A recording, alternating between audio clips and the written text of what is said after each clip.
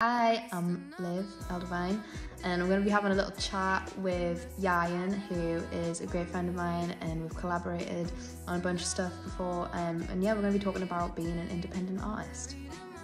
Which artists journey have inspired you and why? Whenever I see somebody who is kind of excelling in their niche, that is always really inspiring to me. So many people make it to these huge places that you would think are impossible, but actually very possible. Why is being an independent artist important to you? When you're an independent artist and you get through those really tough years of, formation and just getting up on your feet, if you can really push past all that stuff, it's just a testament to your own strength and ability, I feel like. So I'm just in the middle of that journey right now, and I just feel like it wouldn't be as worth it if I had somebody kind of guiding me through it the entire time, you know what I mean?